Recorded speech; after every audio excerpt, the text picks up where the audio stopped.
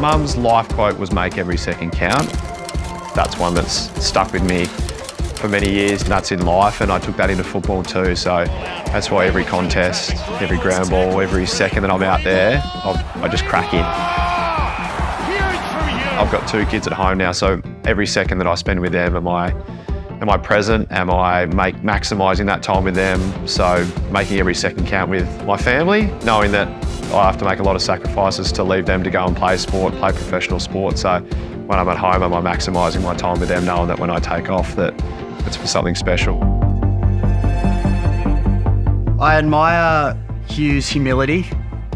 He is never the most important person in a room, even when he can be.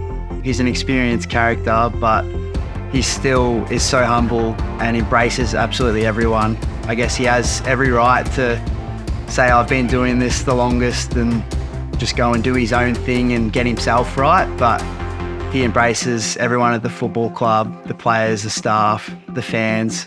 And that's why he's had some success as well, because he brings people along with him and creates a successful group rather than just a successful person. So we've had Finn and his family come 2.5 hours from Chadstone this morning, got up bright and early to join the queue. Could also give me some handwritten letters he'd written throughout the year and hadn't had a chance to deliver them. He came to 2 games all year, and they were the 2 games that we won.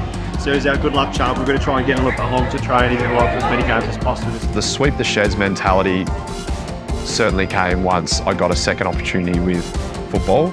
I lived it for a long time playing basketball, lost my way, put myself first, and it's funny, the more I put myself first, the worse and worse that I got. And so I got to a point in my basketball where I was at a really, really high level, and after 4 years in America, I left the same player that I arrived at. So when I got this opportunity to play football and be around that environment and to see how important it was to have guys that embrace their role and swept the sheds, that was when the penny dropped for me. It's like, all right, I'm coming from a long way back. I haven't played this game for 8 years.